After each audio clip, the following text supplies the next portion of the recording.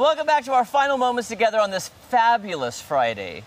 I mean, look at that sun hitting us now, Maddie. Look at that. I can't wait. It's amazing. Need to get a tan. Celebrating Women's Day downtown tomorrow. We've got Laura Inglesby, formed an arts collective. So great to see you, first of all. Thanks for coming down this morning. Thank you. So tell us all about the arts collective. So formed, we've got about 40 local artists that are there. Yeah, that's it. And are they all, what type of artists are they? All painters? It's all kinds of different things. We've got painters, we've got potters, we've got sculptors, we've got jewelers. So really it covers the gambit. I was going to... Carve wood. No, go ahead. I was going to say, I think today the biggest takeaway is that there are so many talented people in Springfield, 100%. in the Ozarks, that ranging from all sorts of, I guess, walks of art. It's crazy the talent that is here. Yeah, definitely. And this is your Artist of the Month? This is our Artist of the Month. Her name is Alicia Ferris. She's a world-renowned, and when I say world-renowned, I mean world-renowned watercolor artist. She's a member of our gallery, which is amazing. She teaches all over the country, sometimes goes international, and we've got lots of extra work of hers available this month. Until the end of the month. So I'm going to try to take a look at that because I want to see it. So this is one of her. This is one of her.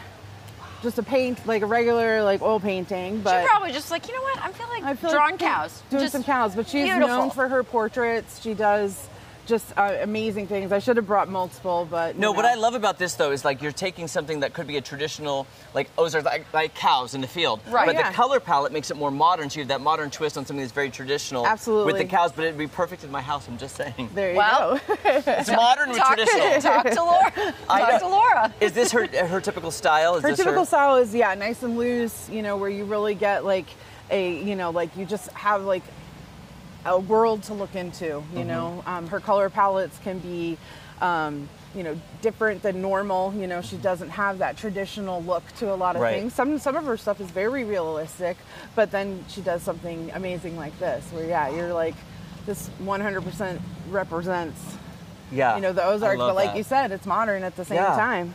So, absolutely. So where can people find you tomorrow to celebrate women? So tomorrow we're down at 210 East Walnut Street. We've actually got our Women's Created, Inspired, Empowered Art Show opening tomorrow. We're doing our award ceremony at 4 p.m. for that.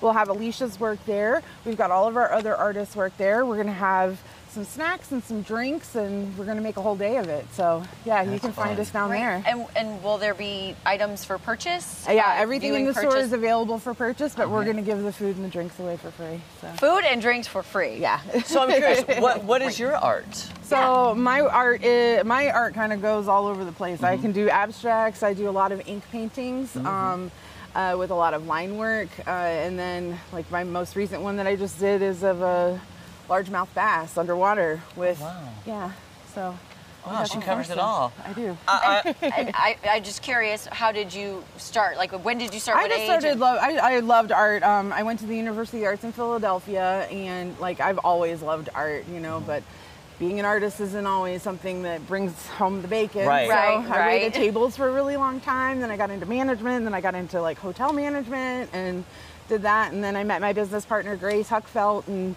she and we met back in 2020 when everything was kind of shut down for COVID, and we were at a pop-up shop in our current location. And we were like, I want to keep doing this. You want to keep doing this? And she's like, yeah, let's keep doing this. And in 4 weeks, we found out the building was for lease. We got the money together. We opened up. We took 7 artists with us from the pop-up shop that we were in, and now we've got over 40.